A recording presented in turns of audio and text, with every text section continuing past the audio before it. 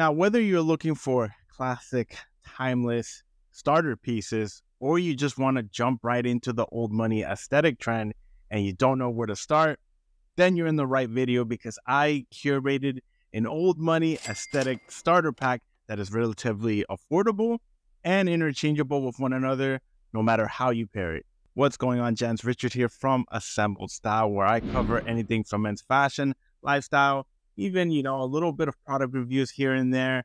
But yeah, that's what I do on this channel. So if you're interested, please make sure to hit that subscribe button. And for my returning viewers, please, your support means everything to me. I really, really would appreciate if you just hit that like button or even the dislike button. Either one works.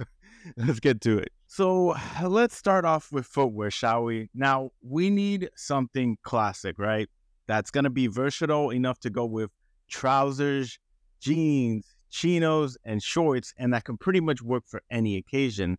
And my choice are the penny loafers. Now, we also need a sneaker for those casual outings that's not obnoxiously loud, colorful, or bulky. A shoe, that has a clean, simple silhouette that fits, the old money aesthetic. And I went with a pair of Reed sneakers.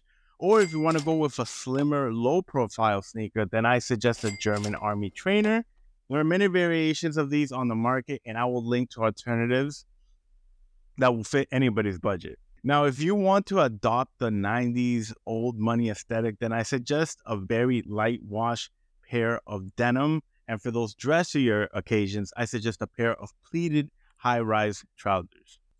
Now, as for the tops, I suggest a light blue and a white dress shirt. Pairing this with the pleated trousers is going to create that perfect base layer when you decide to layer it over with a sport coat or a sweater.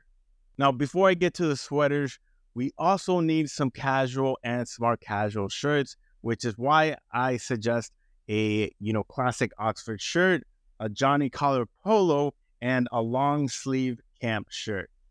So we pretty much just covered all our shirts. We have a shirt for every possible occasion, from dressy all the way down to relaxed. As for the sweaters, you have a few options to choose from. If you want to go very preppy, then a cricket sweater is a good option. But you can choose anything from a quarter zip sweater to a plain solid colored sweater. Just make sure to keep the colors neutral. And that's pretty much all there is to it. You can build so many old money aesthetic outfits. I mean, you could first start with the dress trousers and dress shirt and then layer over the cricket sweater, or you could just replace the loafers with the German Army trainers, keep the trousers, throw on the camp shirt, and then you have more of a relaxed kind of old money aesthetic look. There are so many things you could do with this, so many combinations that are completely fail-proof.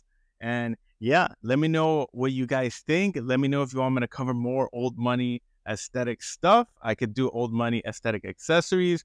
But yeah, that wraps up this video. And guys, I made sure to leave links for all the items that I just showcased here. I'll leave it down in the description below for you guys to check out.